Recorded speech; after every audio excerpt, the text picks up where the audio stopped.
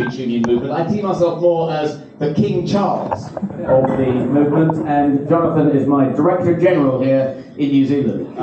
But that's probably overstating the relationship. In fact, the New Zealand FSU is a largely independent entity. I think we refer to each other as sister organisations, but the UK FSU was set up by me in 2020, and then a year later the New Zealand FSU sprung up, and then a year after that an FSU in South Africa emerged, and then one in Australia. I'm currently in the process of trying to get one set up in Canada.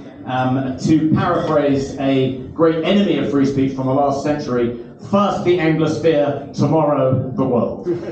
So gradually this movement is springing to life, certainly in the English-speaking world. I think we're beginning to see the beginnings of a kind of counter-revolutionary insurgency, a fight back